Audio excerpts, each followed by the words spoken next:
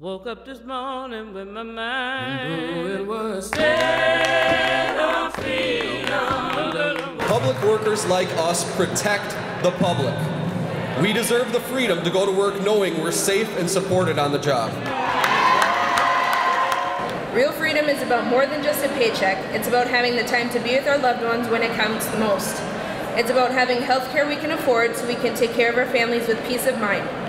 It's about being able to come together to bargain for the freedom that every working family deserves. Give our communities the freedom to avoid layoffs and invest in parks, libraries, and crucial public service jobs like police and firefighters.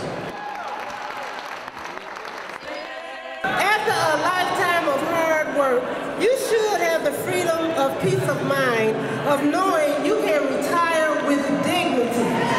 Walking and talking with my mind.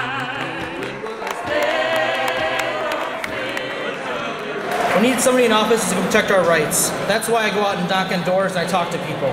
Because I have a voice and I'm going to use it. And we'll fight back against any attempts to further rig the system against working families and take away our freedom. Make sure your friends, your neighbors, your family understands what you're up against, what's at stake here. Because it's not just our freedom, it's everybody's freedom. Do we want our union? Stand up, never quit. Together, we are stronger. Together, we can be unstoppable.